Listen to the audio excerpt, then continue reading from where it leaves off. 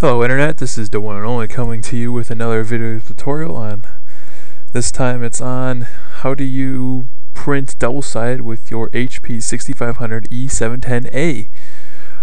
So to my surprise, when I bought this printer on Black Friday, it did not have manual double-sided printing. I actually thought it was going to come with a duplexer.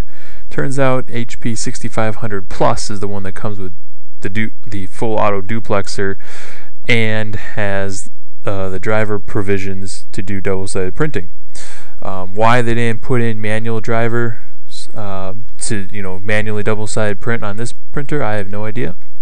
But anyway, so here's how you double-sided print with the HP 6500 E710a. So you can do it manually, but I'll let you figure out how to do that, or I'll post it in the comments if you ask.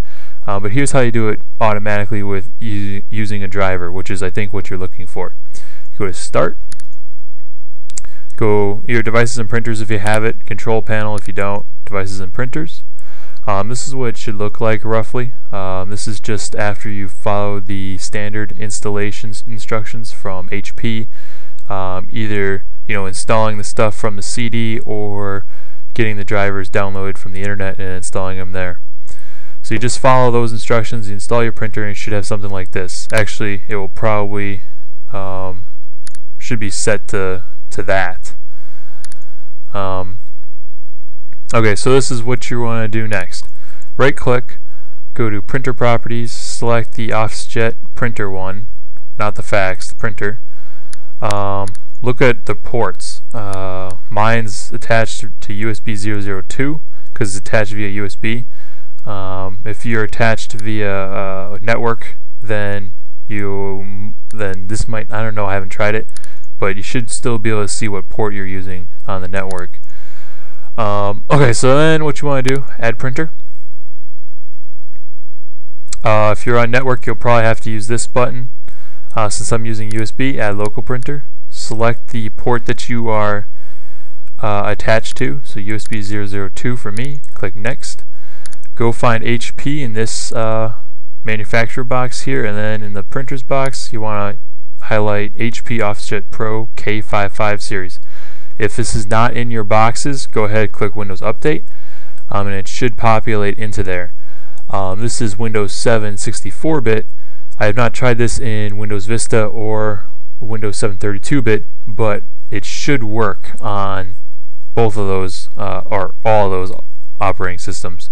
I am not sure how you do this on Windows XP, but I'm sure it's possible. You just got to find this driver somewhere. I don't know where you'd find it, so you'd have to do some internet searching to find that driver. You're going to click Next. This will just install your printer for me since I already have it installed. I'm not going to go any further. Come back to this screen. Go ahead, click Refresh. Right click and go to Printer Properties. You should see this HP Officejet Pro K55 series installed now. You'll go ahead and click on that and print the test page. If it works, then you're all set up so far, and you can move on to the next step. If it doesn't, then you need to go back and troubleshoot it until it does work. So, and then to make it the default printer, just go ahead and set it as the default printer. Right click, of course, set as default, and then click it. If you refresh the page, you'll no longer see that pretty icon. But hey, now you've got double-sided printing. You can set your printer preferences by going to Printing Preferences and clicking on the Officejet Pro K55 series printing. You'll notice that this one has nice boxes, a lot of tabs at the top, what you'd expect from a new printer. You also notice under the Finishing tab it has the Print on Both Sides Manually option, which is what we're looking for in this tutorial. So thanks for watching this video. I hope you enjoyed it. If you like it, please like and favorite it. If you want to see more tutorials like this one, please subscribe to my channel. And until next time, this is DaOneEnOnly signing off.